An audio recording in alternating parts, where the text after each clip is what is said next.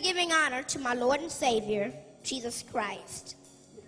To the pastor of this church, Pastor Thompson, to the other ministers of the gospel, to the Simon Temple, AME Church, family and visiting friends. I stand here before you as a 10-year-old child. I stand here before you as an uprising 6th grade student. But most of all, I stand here before you as a Christian. I stand here before you as a God-fearing young man. A young man who knows that with God all things are possible. A young man who knows that God is not dead, he's very much alive. A young man who knows that prayer changes things.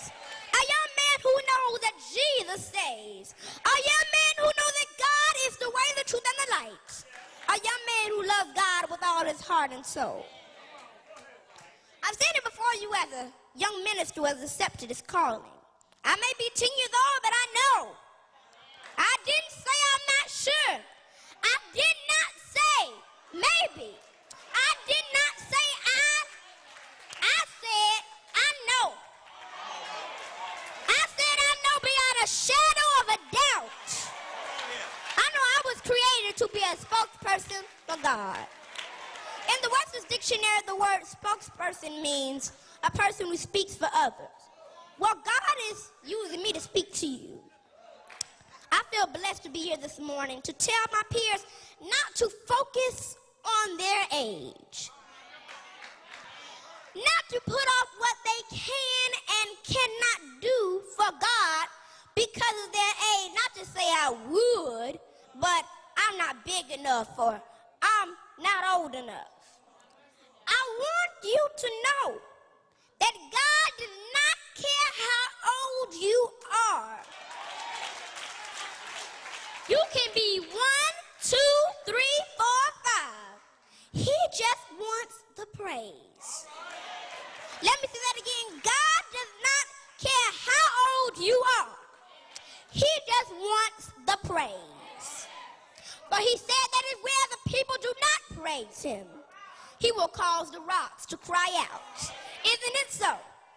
The thing for today is, even though I am young, send me. Adults are not the only ones who should praise God. Adults are not the only ones who should love God, respect God, worship God, adore God, obey God, and most of all, accept him as their personal Savior for themselves. Everyone has to accept God as their personal Savior for themselves, because your mother can't get you into heaven. Your father can't get you into heaven. Only you can do that. If we study his living word in the book of Samuel, we will read about a young boy who accomplished the impossible. He had all kinds of things fighting against him. Number 1, he was young.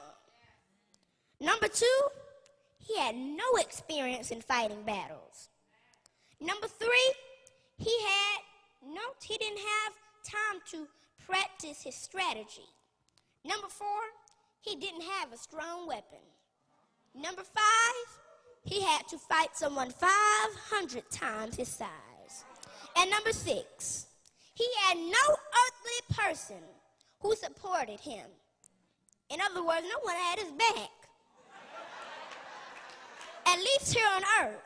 Do you know who I'm talking about? Yes, David. See, if you put the average young person up against all of these obstacles, they would run, they would flee. But not David. He was young and inexperienced, but he wasn't scared because he had a secret weapon. He had the ultimate weapon. He had something that the giant didn't have. He had the Almighty God on his side. You see, God had his back, and that's all he needed. I can see David saying to the people, I can do all things through Christ who strengthens me. I can hear him saying, no weapon formed against me shall prosper. Oh, my brothers and my sisters, I can hear David saying, God did not give me the spirit of fear, but he gave me the spirit of unspeakable joy, perfect peace, confidence, never fading faith, love, and a sound mind. Can't you see him watching the giant destroy what God had made? Can't you hear David telling God, God, though I am young, send me. And God did just what David asked him to do. And the results were glorious. I say to you today, if God used David back then, he can use you today if you let him. If you believe you can, you will achieve. Don't look at your battles and shake in terror. Instead, stand tall and let God fight your battles. For the battle is